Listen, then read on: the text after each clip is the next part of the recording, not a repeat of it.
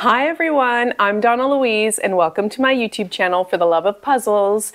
Today I continue working on Clementoni's 6,000 piece jigsaw puzzle, Downtown by artist Ciro Marchetti. I've already released one video which I've done 13 hours worth of work. I'll leave a link to that in the description below in case you haven't seen it. If you have seen it, you'll notice, wait a minute, it looks like there's more done on the table. Yes, this intro is being filmed after having worked another 13 hours on the jigsaw puzzle. And that's what you'll see in this video today. So I've done a total of 26 hours. I can't pull myself away from the jigsaw puzzle. I absolutely love it. And there's a couple of different things I want to chat about during the time lapse. I hope you enjoy it.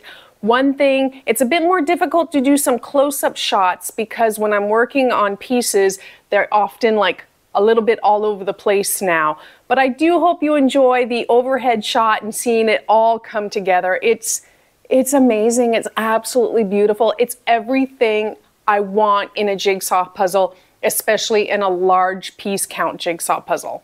So without further ado and for the love of puzzles, let's continue working on Clementoni's 6,000 piece downtown jigsaw puzzle by artist Ciro Marchetti.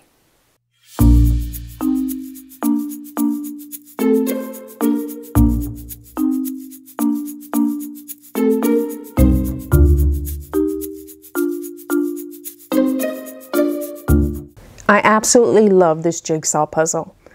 I am enjoying every single minute, every piece. I literally have to stop myself and pull myself away to do other things, or else I'd just be sitting there all day, all evening puzzling. In the last video, I mentioned some of the qualities I like to see in a large jigsaw puzzle, one of which I forgot to mention, and that's being able to move sections around.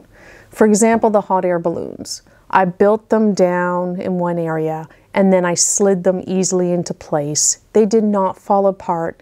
The jigsaw puzzle is not crumbly.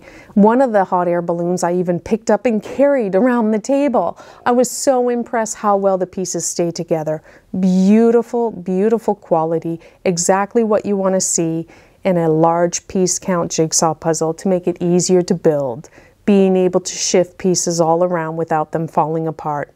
Absolutely love it. Now in building this jigsaw puzzle, I've learned that I've come so far since doing that Ravensburger 5,000 piece Antique World Map one. That one took me about 70 to 75 hours to do. And here, at the end of this video, you'll see how far I've come in just 26 hours. And it has 1,000 more pieces. I've just improved upon my technique and strategies and how I approach jigsaw puzzles just in general, even smaller ones. So I was wondering, would you like to see me make a video where I share some of my strategies in more detail and depth of how I build large piece count jigsaw puzzles? Now, of course, this is not to make it so that you do the jigsaw puzzle a lot faster. It's so that those people out there who would like to do a larger piece count jigsaw puzzle, maybe 2,000, 3,000 or more, often it can be overwhelming because you just don't know where to start or what to do. But I can share with you, my approach and how I do things, and whether or not it'll help. I'd like to think so, but who knows? So if this is a video you would enjoy watching, please let me know, leave a comment below, and I can get to working on that. Now, hubby and I were chatting about the different styles of architecture that are depicted in this jigsaw puzzle. We're very curious as to what influences are being shown. And I thought some of the houses, the very ornate ones, were maybe of a Victorian influence. And some of the other ones my hubby suggested like Spanish, Italian, more like Mediterranean. So of course this led me to look up some of the characteristics of various architecture styles online, and I just wanted to share a few with you here because I feel these are depicted in the jigsaw puzzle. So for example, some characteristics of Victorian architecture, like steeply pitched roofs, colorfully painted brick, ornate gables, church-like rooftop finials. I had to look that up, but that's like a distinctive ornament at the apex of a roof. 2 to 3 stories, like wraparound porches, and I thought a lot of those are depicted in the Jigsaw puzzle. Now for Spanish style, and this is mostly geared towards houses because I feel a lot of these buildings are residences. So some main features of like Spanish style homes: 1 to 2 stories, minimal and uniform, smooth stucco walls, arches and curves, barrel roof tiles, again also depicted in the Jigsaw puzzle. And then when it comes to Italian villas, there was one comment I found online where it said grouped windows with rounded or straight tops. And several of the homes here do have grouped windows. So I thought that was quite curious. It'd be interesting to know whether or not the artist, Ciro Marchetti, took influences from these various styles of architecture, or if he just kind of blended them all together and just did his own thing. I was also very curious about the domed roofs that are depicted in the Jigsaw puzzle. So the first thing I found out that a domed roof is called a cupola. Hopefully I'm pronouncing that correctly. I thought it was cupola, but I do believe it's cupola. They're usually bulbous or pointed, and they first saw widespread use in Islamic architecture in about the 8th century. They often topped minarets, but were also built over the central space or on the corners of mosques, as well as on domestic buildings in the Middle East and India. Now, from the Middle East, the cupola design spread to Russia, where in the 17th and 18th centuries, it gained great popularity in the form of the onion dome, which had the advantage of being decorative while not gathering snow during severe winters. Very smart. The Moors brought the design to Spain, and Islamic influence in the 17th century may be responsible for its introduction in Vienna, where it can be seen on many Baroque structures. Also throughout Austria and Bavaria, onion domes top countless small churches. I then wanted to look up red dome roofs, and I found one very famous one of the Florence Cathedral in Italy. Duomo di Firenze is the name of the cathedral in Italian. The cathedral's groundbreaking was in 1296. However, it wasn't completed until 1436. And after 100 years of construction, and by the beginning of the 15th century, the structure was still missing its dome. In the end, the dome was engineered by Filippo Brunelleschi. Hopefully I'm pronouncing their last name correctly. The dome is an absolute masterpiece of art, enchanting the world since the moment of its creation. They say it's the symbol of Florence and of Renaissance culture. It was built between 1420 and 1436, and it is still the largest masonry vault in the world. Brunelleschi's innovation was to create it without reinforcements in wood, since none could have sustained a cupola of this size. It is of an octagonal structure in stone and brick masonry with external diameter of nearly 55 meters, that's about 180 feet, and interior diameter of 45.5 meters or about 149 feet. But in fact, it consists of 2 domes, one internal and the other external, each composed of 8 sails or pendatives. One of these sails has a greater setback than the others and supports the rest. The 2 shells are united by the structure of 24 meridian and 10 parallel ribs, and the cavity between the twin domes hosts the stairway to the lantern, which is the top of the dome outside, and that consists of 463 steps.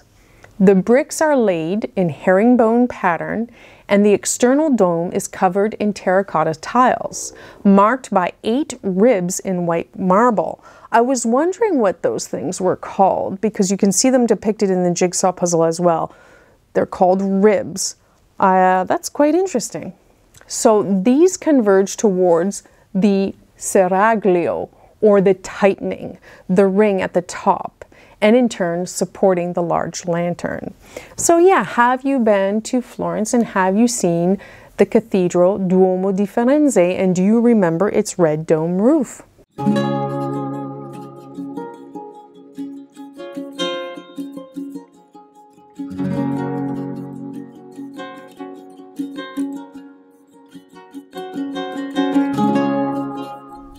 my goodness, I had to literally make myself stop so I could finish doing this video for you all.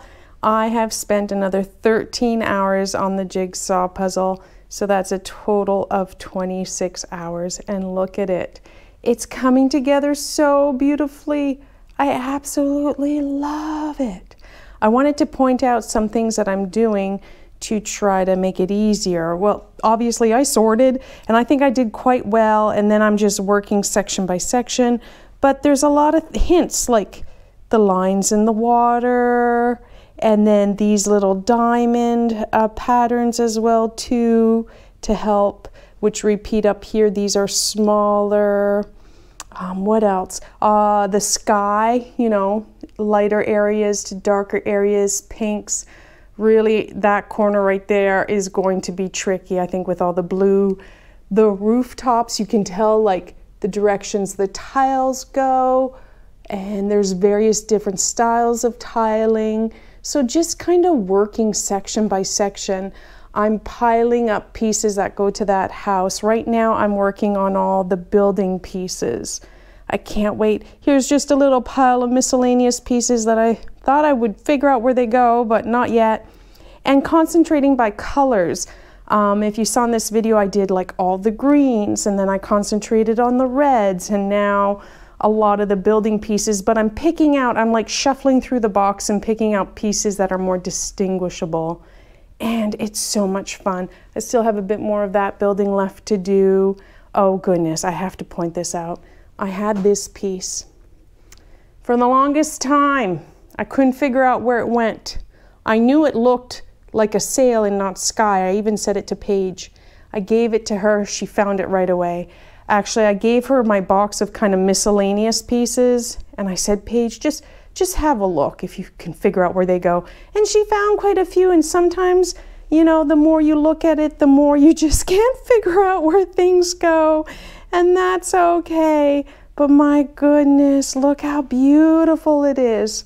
I really hope this is not too shaky.